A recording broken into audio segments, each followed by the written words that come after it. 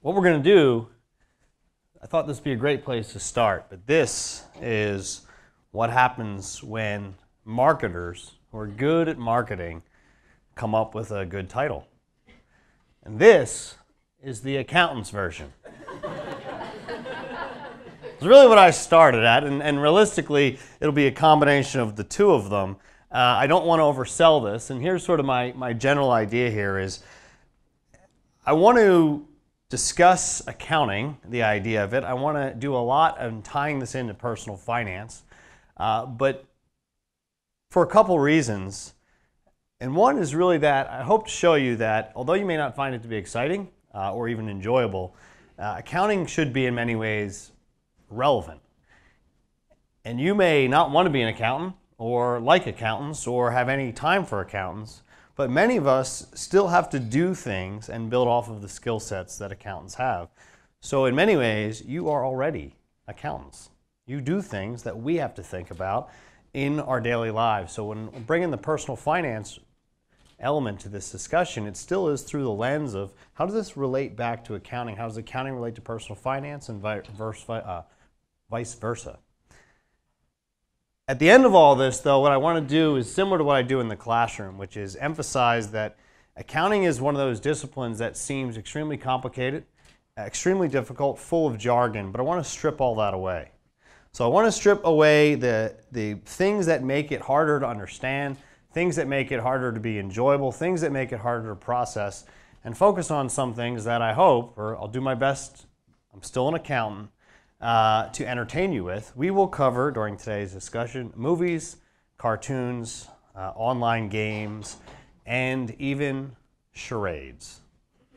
You ready? I cannot make this super exciting. I'll do my best. Hopefully it'll work out. But I really want to make this, the idea of accounting, what you can learn from that, and we'll eventually end up with the idea of analysis, emphasize its relevance. How relevant it is to us, how we actually need to think about these things in regular life, and what are the ways we can benefit from this knowledge. So first, I'll throw this over to you guys. What is accounting? What would you say? What words would you use? What ideas would you express? Numbers. Counting. Like tracking money. Sure. Budgets. Spreadsheets. Margins. Bean counters. We'll talk specifically about that. This is excellent. You're leading this very well. Those all sound like exciting ideas. Said no one ever. All right? So, a little bit more fun there. Who are accountants? Your aunt? Yeah. And then you laugh. Where have we seen accountants? What do we know about accountants? And if it helps on this particular question, imagine I'm not here, right? Sorry? Loophole finder. Loophole finder. Excellent. What else? People who really know what's going on at the company. Hopefully not the only ones, but what else? Details. People who like details? Let's go to the movies. Has anyone seen this film? It's classic. It's a classic one. If you haven't, you should. It's not recent, but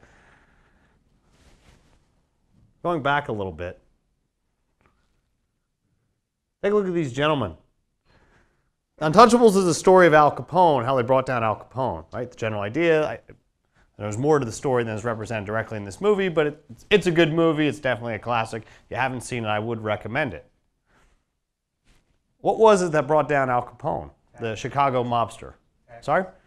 Yeah, he was committing tax evasion. It was the IRS that was actually able to get him on those particular charges, which is different than directly being involved in criminal activities, you know, the contributions to murdering of individuals, et cetera, everything else. It was the tax evasion that was the easiest thing to basically book him on, to end his criminal career and shift that to a life in jail. The IRS. The accountants. All right, these four gentlemen. I like to use this, and when I teach accounting, I like to emphasize things that I believe are relatively simple. Skill sets that we already know. You already know accounting. You already know analysis, which is where I'll end up analyzing companies. We already know this stuff.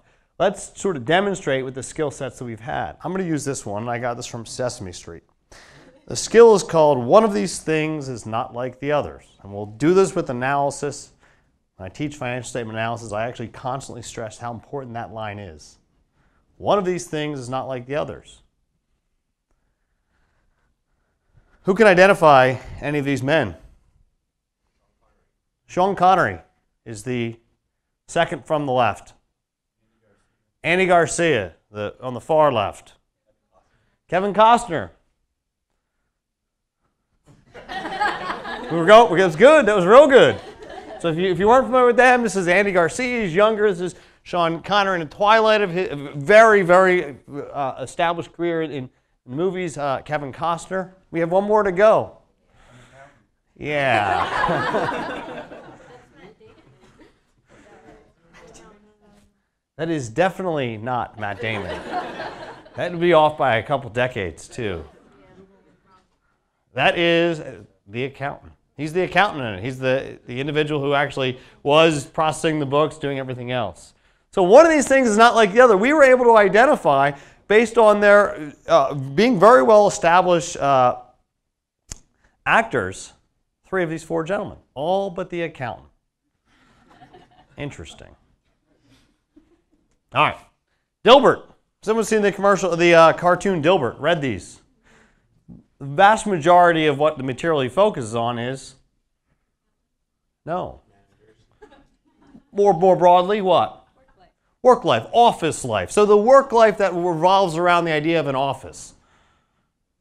So that's the cubicle, the office, the corporation, that type of work life. What's so fun about work life? Why do we find Dilbert's cartoons to be hilarious? Why has he done so well? It's relatable. There's a psychological phenomenon in play here. It's funny because it's true. Downward social comparison.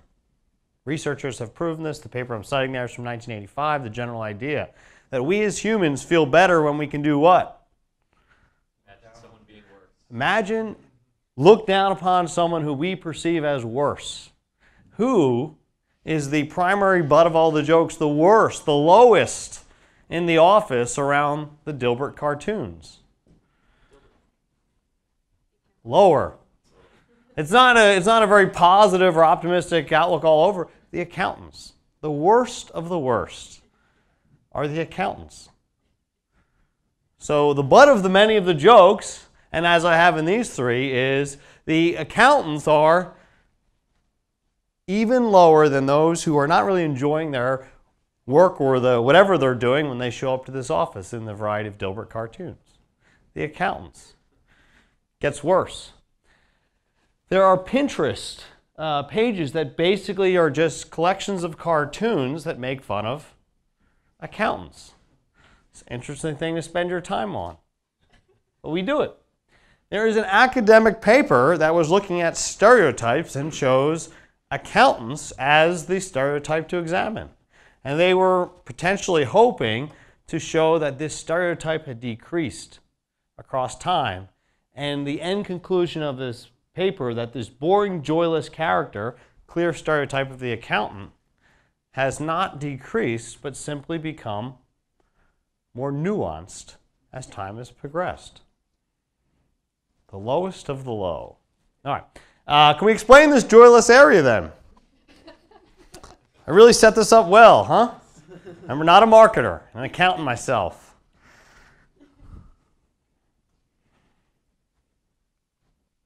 This is a definition of accrual accounting. Accrual accounting. And I'll give you some comments here. This is directly from Investopedia.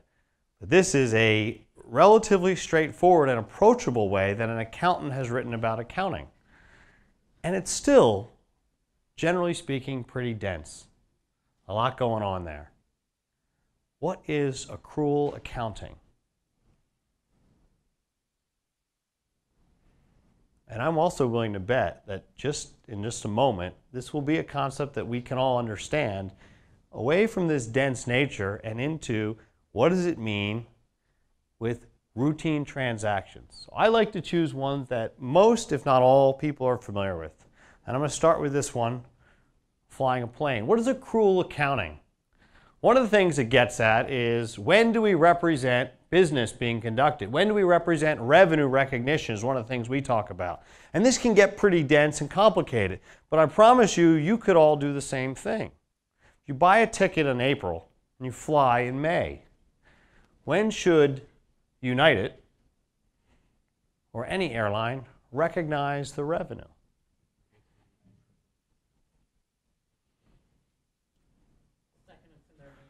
Second it's in their hands. So April 25th. Other people are saying May.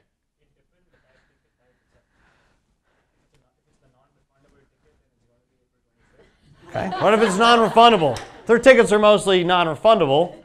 Is that it though?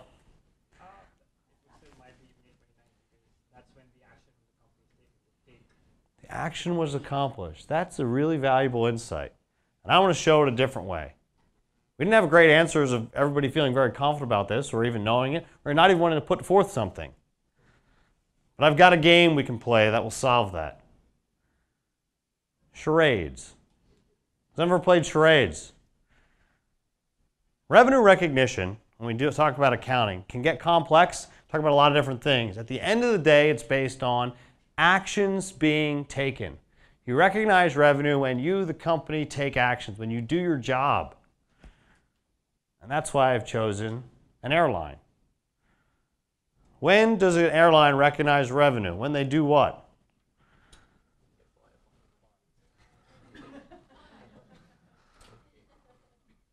When do they recognize revenue? Let's see it. Don't hit everybody around you, you're probably too close quarters. When they technically, someone said this correctly, when they do what? There's one moment, it's when they land. Why? Their action is getting you from point A to point B, flying that plane, getting your destination. So this idea of accrual accounting, which can actually be relatively complex, still focuses on one main aspect. We recognize things, we recognize progress when we take actions. For the plane, it's flying the plane. So, if you're ever trying to figure out, and I'm going to do this in the introductory class, when do I determine a company's recognition of revenue? Can you act it out? What is that charade you would do? And if it's not an action you can take, you may want to think about maybe not yet. It still should be based on the company completing its primary action. For planes, got to put those arms out. They've got to complete that flight. That is the essence of accrual accounting. All right, other applications in our own lives. Is there a difference to you between buying a movie ticket and a couch?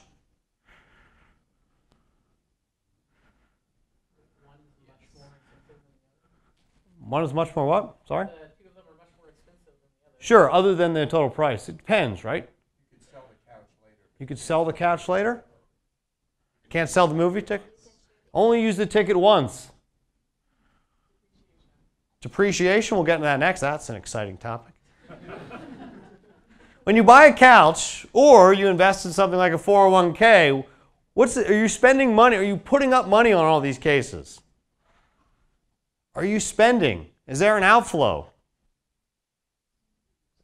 Yes. But what do you have to show for it? An investment. Something. An investment. In accounting, we talk about the idea of capitalizing assets. That's the fancy term.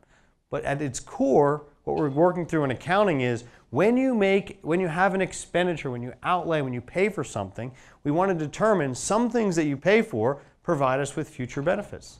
Some things give us the opportunity to have advantages, benefits, enjoyment in some way going forward.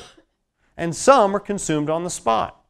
The difference with a movie ticket and buying a couch is you expect the piece of furniture is going to give you some enjoyment, some pleasure, some benefit going forward. The movie is going to be consumed in that period in time.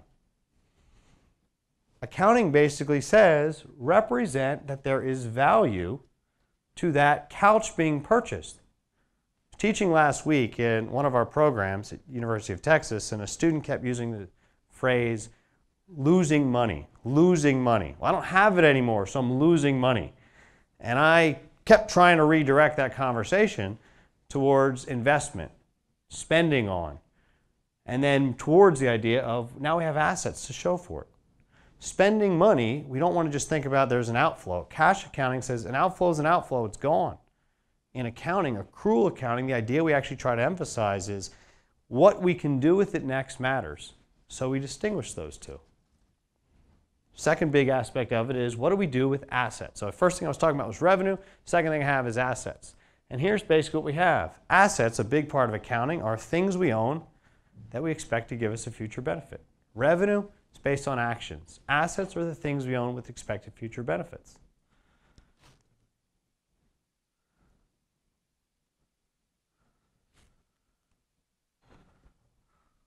Other side of this. Electricity, meals, insurance. Has anyone encountered these items in their own lives? What's the difference with these three, generally speaking, with respect to payment? When do you pay for insurance? Regularly? And what else?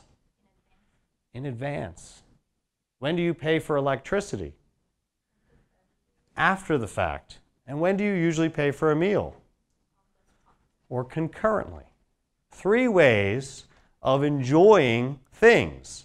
Things that we pay for up front, ahead of time, things we pay for after the fact, things we pay for concurrently. What do we do in accounting?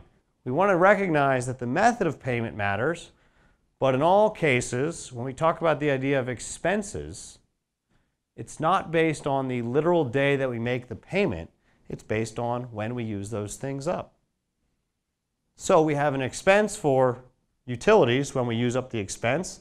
We have an expense for a meal the day that we eat it, and we have an expense for insurance, not the day that we make the payment, but over time as we receive that coverage.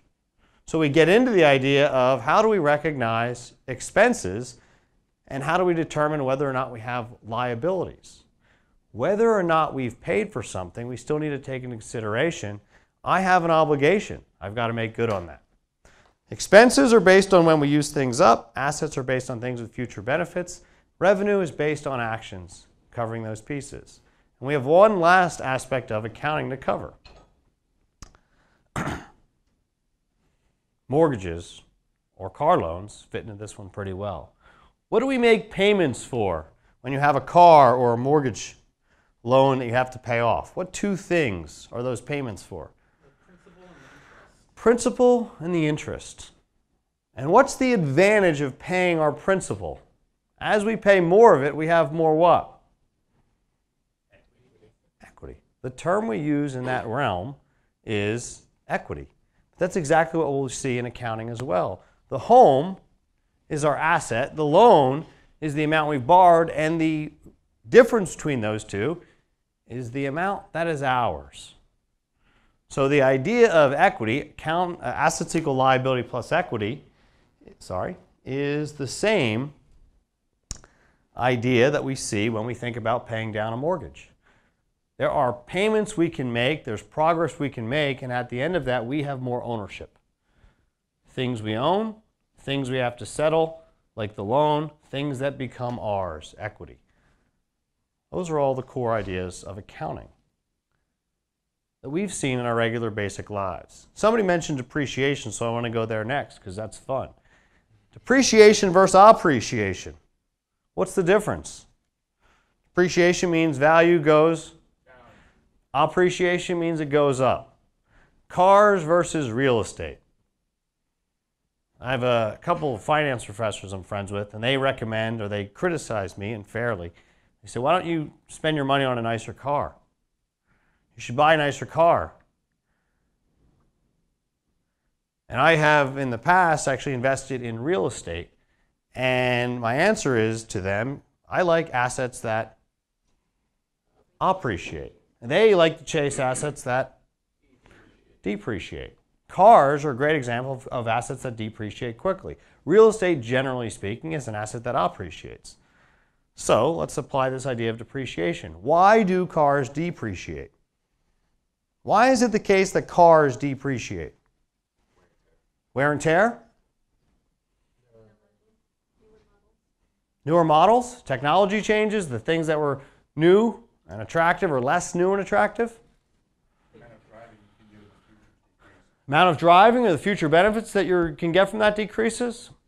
Who came up with the idea of depreciation? Was it accountants? Society? What discipline, what subject discipline we all took in high school actually came up with depreciation? Physics. It's a construct of physics. Things wear out across time. And even if you think about the economic implications, things that were attractive and new at one point in time aren't always attractive and new. It's because technology underlying them has changed. Depreciation is a construct of physics. So we also have this. Why do we say that cars depreciate as soon as they come off the lot, as soon as we drive them off the lot? Why do we say that? It's no longer brand new. It's no longer brand new, but it's only seconds old. It depreciates much more than whatever mathematical equivalent of a few seconds. You drive the car home, you have it for 2 days. The argument is you could sell it for significantly less than what you bought it for. Why? Because a brand new car is Is fundamentally different than a 2-day-old car? I mean, is it? who's gonna buy it? Somebody. Prestige? A 2-day-old car is different in terms of prestige than a 0-day-old car? Fear of the unknown. Fear of the unknown? Division in the market between new and used is a huge category. That's true. And why, though?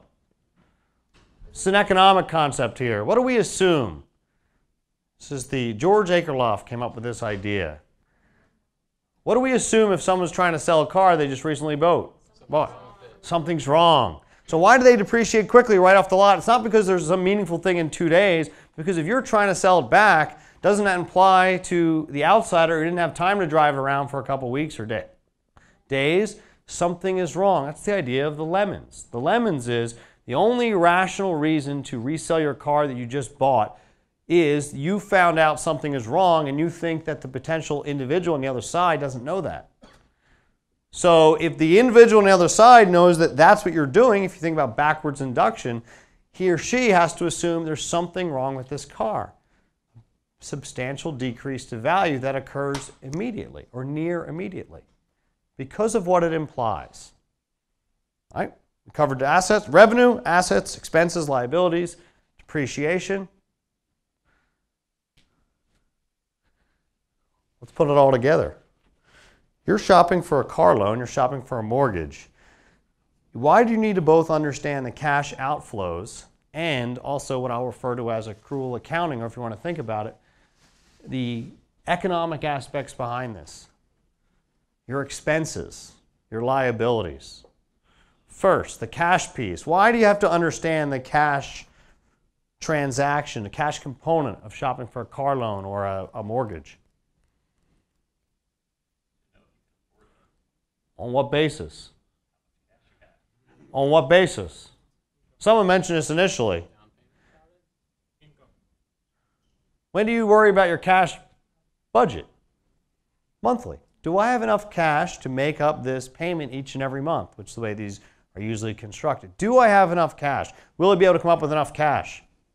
That's one level, and hopefully that answer is yes. But I would also argue you need to look at the expenses.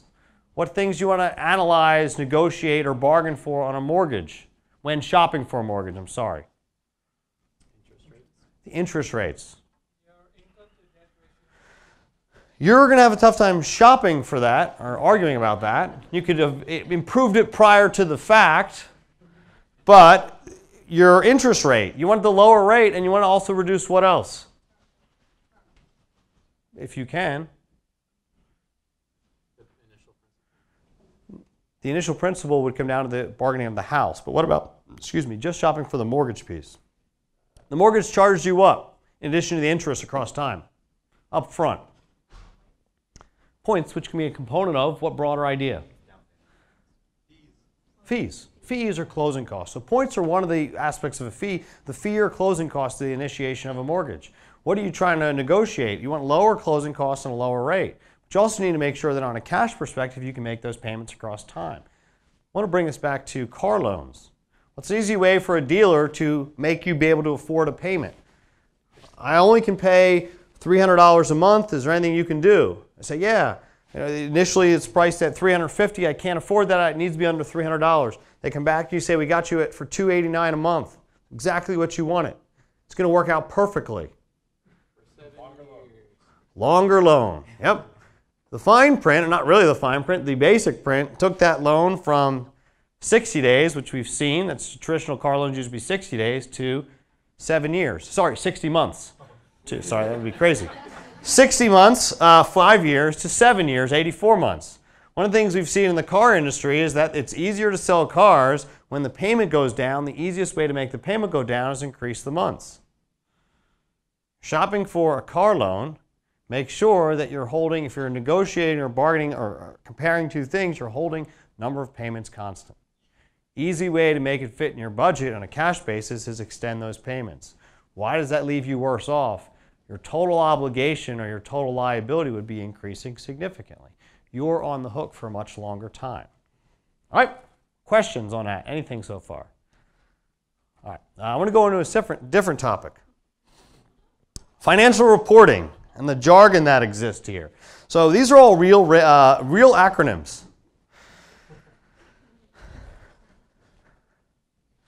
These were, I think, unfortunately, not that hard to come up with. I think I did most of these, if not all of them, off my head. But they exist. A lot of acronyms here. I like to move away from that and think about what do we do with all this stuff. And to me, that actually begins with the invention of accounting. Why did humans invent accounting? Why did we invent accounting? And the easiest way to answer that question is to think about it this way. When? When did we invent accounting? We started trading? Agricultural? When we invented money, it preceded currency. In fact, the argument is it came alongside what? Accounting helped develop what? Before that? Sorry? Language. So the anthropologists that have examined this have concluded that accounting helped the development of the written language, not spoken language, but written language. Written language is a form of what at its core? Record keeping.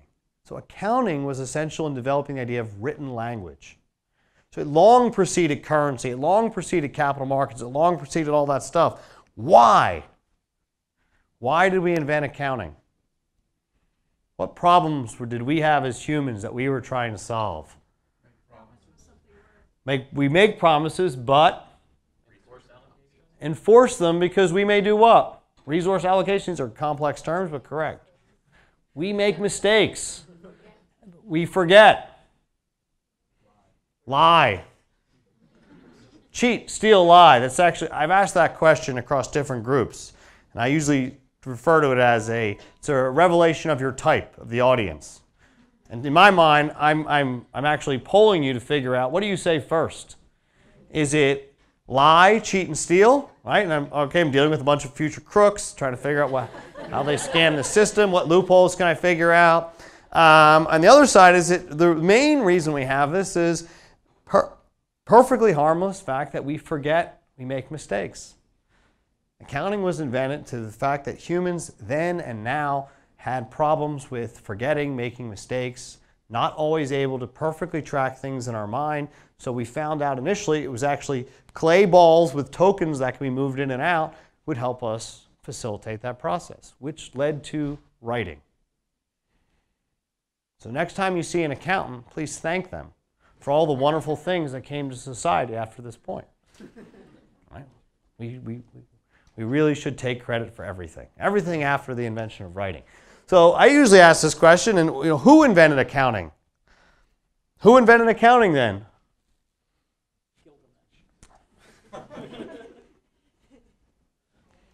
Cavemen. Cavemen and women, right after they invented the paleo diet, came up with the idea of accounting.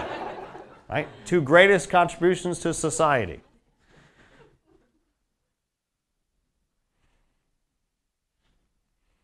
We in accounting have these three financial statements. You've probably heard of them. They go by somewhat different names. There's the balance sheet, which I was mentioning before, keeps track of our assets, liabilities, and equity. If you're curious, that would be similar to an individual thinking about, I have assets, I have obligations, and I have my net worth. So, fun exercise for tonight, create your own balance sheet. Right? We have the income statement, which focuses on revenues and expenses. Revenues are these actions. What's earned? When do you complete that action? Expenses are what's being incurred. It's a representation which is best described as a video. So the income statement talks about your progress during a period. And the balance sheet is a photo, a snapshot in time. What do you have at a specific point in time is the balance sheet. The income statement says what happened over the course of time, which is usually a year. We have the statement of cash flows, which also talks about the inflows and outflows. Which leads to this question. Which is most important?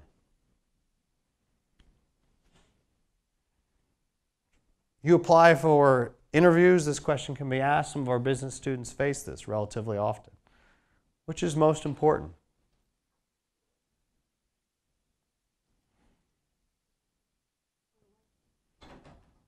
It's a good answer. For what? It's a trick question. Why? They tell us different things. Which is most important? All of them. All of them. So if you look back at all the way this stuff is written in relatively complex language, there's not a ranking, and the Accounting Standards Board that came up with this idea is very clear that this is a system of three, because collectively they tell us a lot about a business.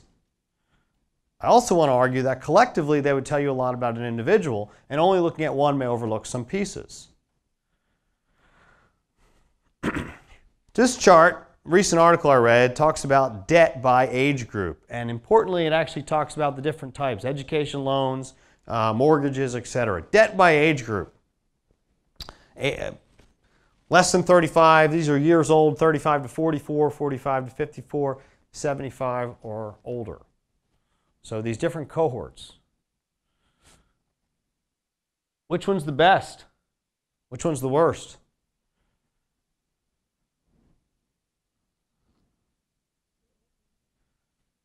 Is it the best or the worst? The best?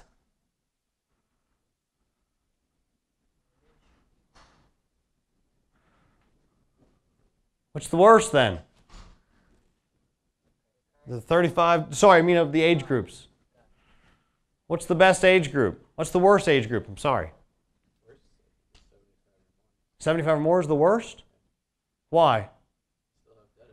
They still have debt at that age. Why? What are you getting at? You have less time to pay down your debts. Less time to pay down your debts. Less time for what? Think about the financial statements I just mentioned. Less time to pay down your debts because you have less time to do what?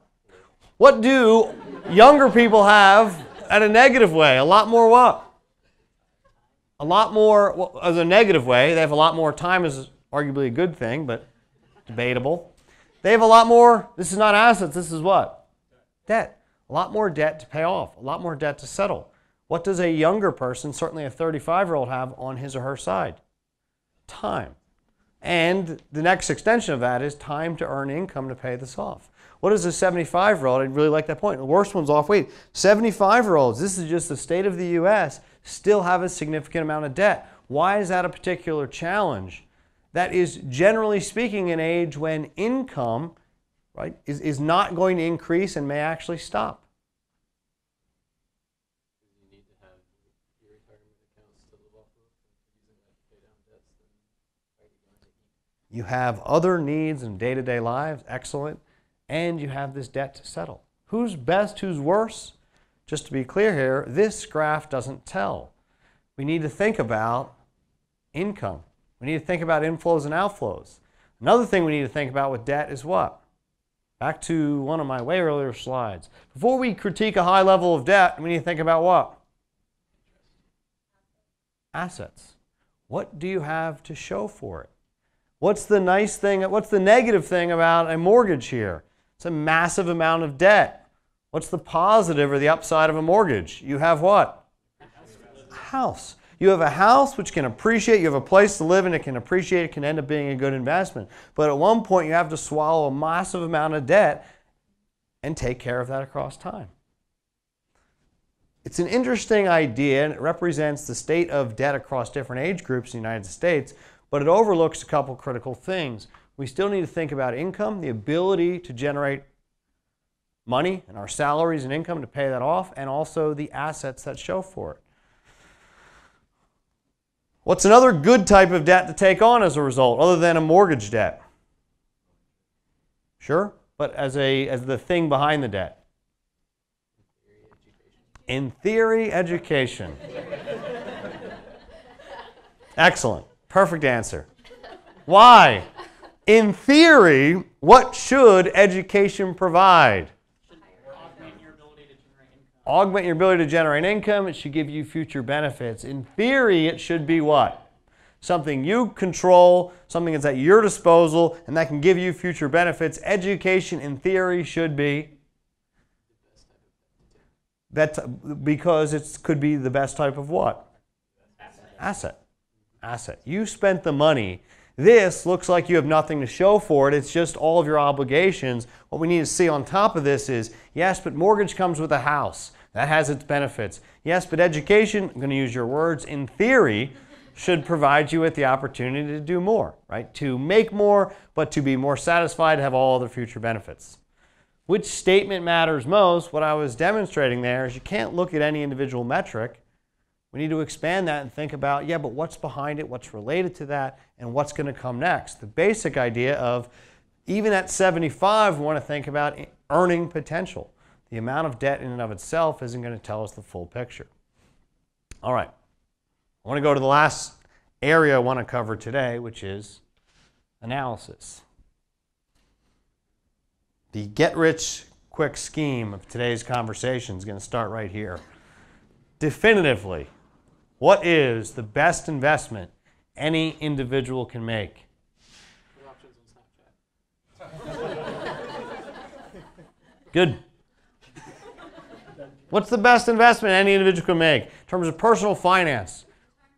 What you're going to do constantly, monthly, commit to?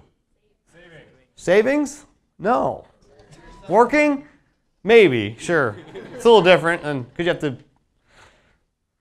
Not savings. Not a house necessarily.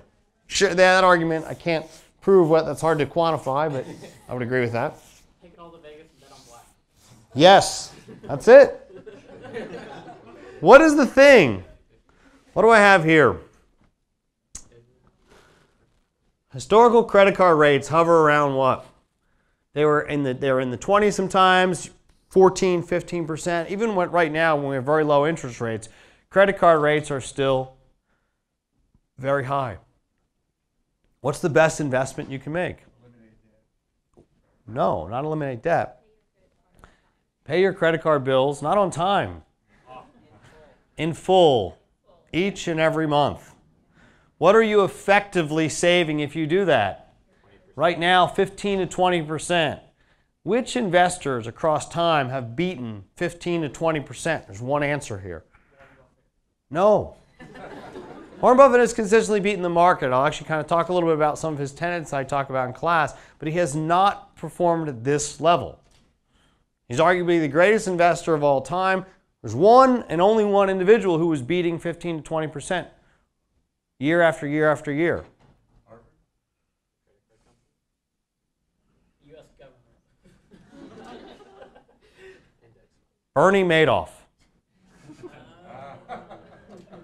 The only one who was beating this was not actually beating it, was running a pyramid scheme. So Bernie Madoff was shut down for running a pyramid scheme where he brought in investors' money and was just returning it by saying he was earning that amount, but it was just returning the new funds that came in. And lots of new funds came in for a while because, well, that's an incredible return. Paying down your credit card as a bit of legitimate personal finance advice is an excellent way to generate a 15 to 20%, not returns, not paying you, but savings. You can save your money in any vehicle. You can invest in the stock market. You can buy the Snapchat options. You can do what you want.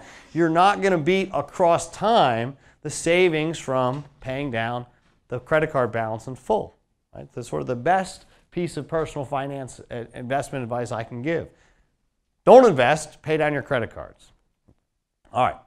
This is what I was mentioning, but Ben Graham wrote The Intelligent Investor quite some time ago, and he was the professor, the teacher of Warren Buffett. Warren Buffett, generally speaking, many people have heard of as being one of the greatest investors of all time for his success in investing in individual companies across decades. He's invested in Coke and Geico and a bunch of other sort of classic stories. Ben Graham wrote the book The Intelligent Investor, and he lays out his main tenets for investing. This is not a complete list, but there's 4 I want to share with you that I hope actually are, or I find to be brilliant for this reason. They work when I teach financial statement analysis and we analyze individual companies, but above and beyond that, they should come across as valuable lessons for life. And there shouldn't be anything, in contrast to that earlier slide I had with all those acronyms, there shouldn't be anything that is exceptionally detailed, jargon related, or complicated. What he focuses on things that are, I hope, are relatively straightforward. We're not buying stocks, we're buying a business.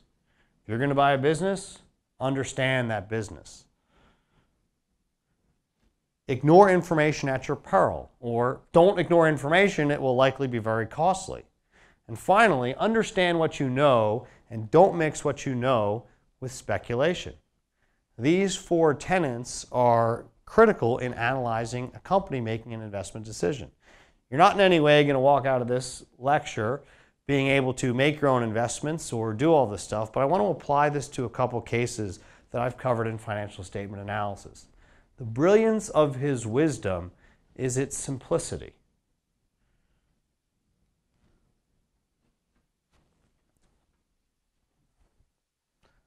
Zynga. Zynga had its IPO a couple years ago. I'll jump to the punchline here. What I've presented on the bottom half of the slide is Zynga's stock price relative to 3 other companies that Mark Pincus, the CEO and founder of Zynga mentioned in a commentary about what would happen next for this company preceding their IPO. Those companies are Amazon, Facebook, and Google. One of these things is not like the other.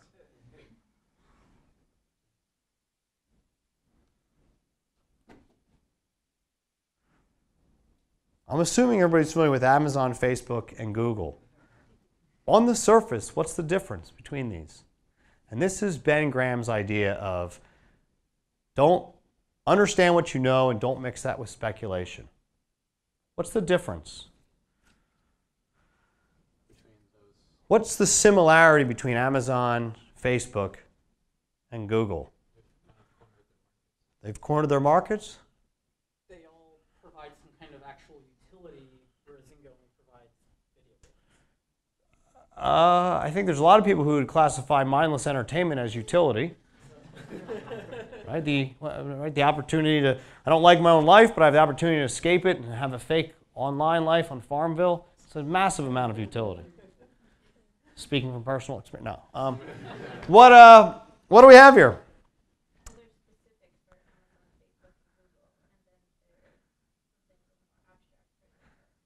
What do Amazon, Facebook, and Google all offer at the fundamental level? They are all what? Yeah, that's true. What do they do what do they offer? How do they sell their stuff? How do they interact with customers? Zynga's all online. Zynga's a service too. Search? They have an opportunity to add in an element of search, yes. They're their own distributors. They all actually are operating a what on this point? There's a word I want to use here, but that's perfectly in line. Platforms. They're platforms. Platforms to stream content, platform to buy stuff, platform to buy ads, platform to access customers, platforms to get to know data about customers. For better or for worse, they're all massively successful because of their platforms. Zynga created a bunch of online games, and some of them were very popular. Was Zynga a platform? They were what? A really good game developer with some excellent hits. But where did the customers have to go? Facebook. So Facebook was the platform. Facebook controls Zynga's upside. Facebook is the company that's able to perform well across time, that has the true investment advantage. Zynga, this is a brilliant categorization of arguing they're similar to these other companies, but is meaningfully different.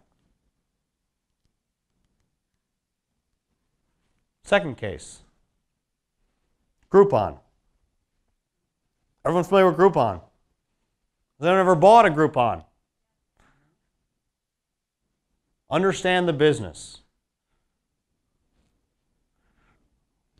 Can someone describe me what a Groupon daily deal involves?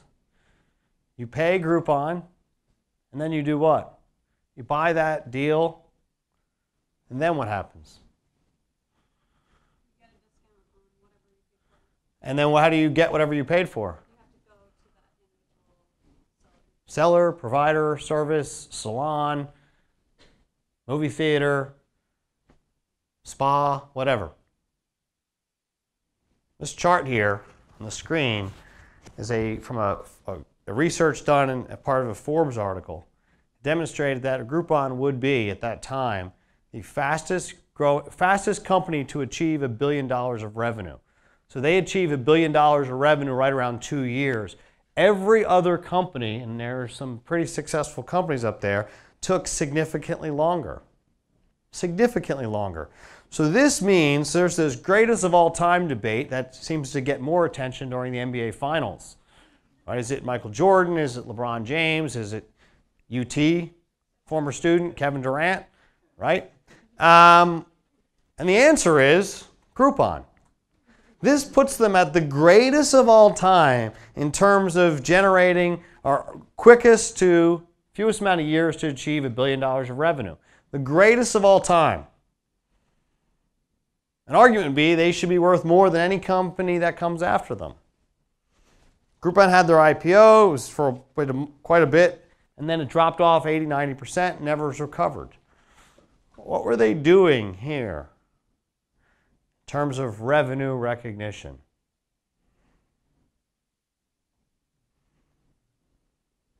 Think about the experience of buying a Groupon.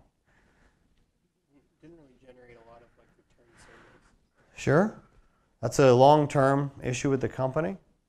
They're lowering prices, which can't go on forever. Sure. At the core, though, what did they count as revenue?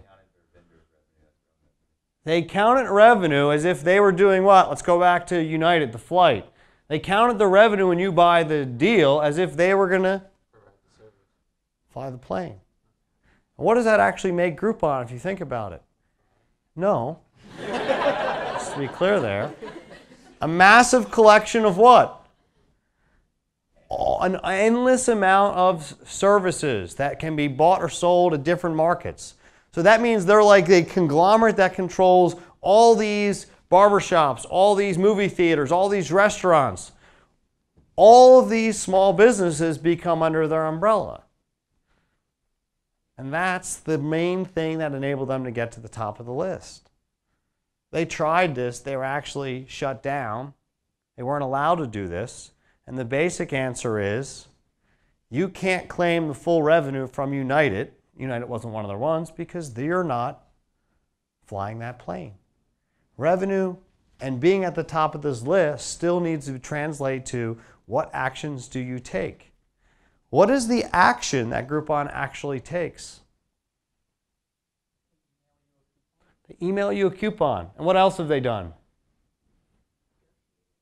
Negotiated. So what have they done? They've negotiated, they've emailed you a coupon.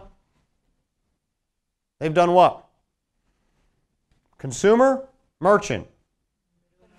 Served as a middleman, connected them. Is there an action there? Yes. Is there revenue associated with that? What do we call that? Commission. The agent's commission. The reason why they didn't want to use the agent's commission when they initially put this information out there, instead of the total revenue from all those merchants is that would rank them at number 3,241 on this list. And that's far from the greatest of all time. Understand the business. Their business was not providing all these services. It was serving as an agent. That's a business model. It's a fundamentally different business model than being a massive conglomerate.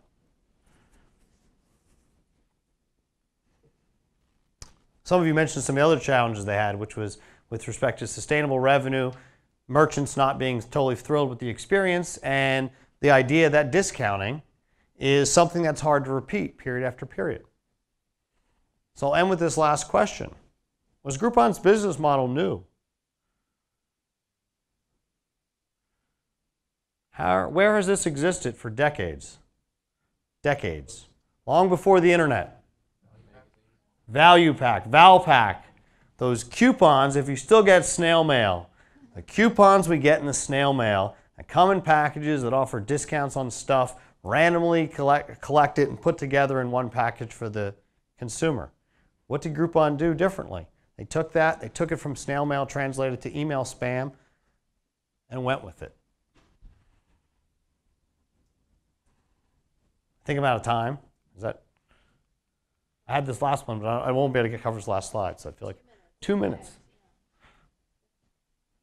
That is actually all that I have for today, because I could fly through this last one. I think you would find that very hard to get much out of, but I'll just kind of give you a quick preview here, which is ratios are the last piece we can cover. This is a lot to cover. Sorry, I went through that too quickly. Ratios are the last piece you can use with in financial analysis. I want to emphasize, though, which I talk about in class, it's a lot less about the numbers, determining better or worse based on larger or smaller numbers, and a lot more about what does it mean, what's behind it. So I'll draw your attention to this first one there, which is days inventory. Apple is known for having a very low days inventory. They sell their stuff very quickly, on average 6 days. Samsung, a competitor, looks like it takes a lot longer. But there's more to the story. What does Apple do differently in its manufacturing process that would enable it to look so much better here? And I would be clear, it doesn't make them better or worse. What do they do differently that enables them to have a much lower inventory and much fewer days? Sorry? The supply is less for Apple products. They make less products. They make less products. Who makes most Apple products? Who makes most Apple products? Other entities, Foxconn being one of the biggest, right? So what have they actually done here? They've outsourced the manufacturing. Samsung's a true manufacturer. Apple, at its core, is a research, sales, and marketing company, but a fundamental difference is the way they operate is less like a traditional manufacturer like Samsung and much more like a product development company. They develop the product, they advance the product, they sell the product, but in many ways they actually have others produced, manufactured for them. What does that end up meaning? It looks like they do better in inventory and they sell their products very quickly, but we always have to take a step back to understand how are these companies that appear to be very similar, if we think about the phones we buy, actually very different in terms of the way they operate their business. Understand the business. Don't ignore information, and don't, like was potentially the goal of the Zynga IPO, mix speculation with what we actually understand and know.